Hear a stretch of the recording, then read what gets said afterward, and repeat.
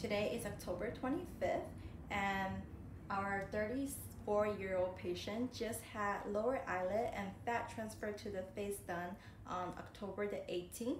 Today is exactly 1 week post-op.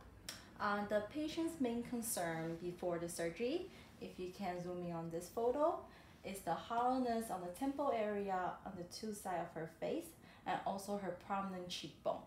So Dr. Kang, with her own fat, he transferred the fat to the temple area and also the area around the cheek, so the cheek is not as prominent.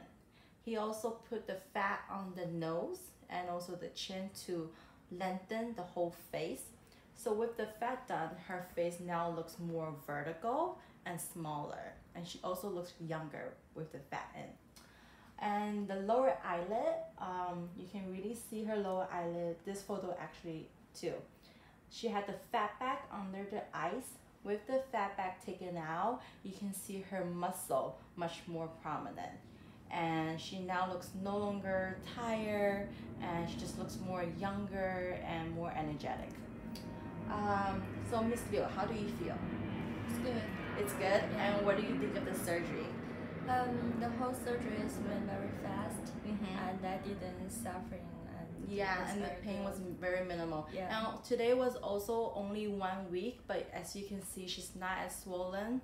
The bruising is pretty minimal too. The lower eyelid was done with a no-touch technique. So basically, Dr. Kang did the whole lower eyelid surgery on the inside, so there was no suture at all outside. So when do you went back to work?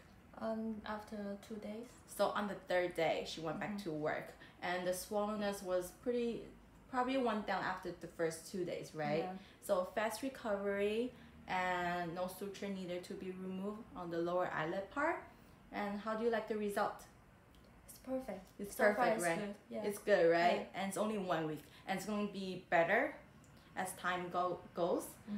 With the fat put in, her skin will also be more hydrated for the winter. So you will see yourself using less cream this winter, but it will still be really hydrated. Okay, thank you. You're welcome. Thank you.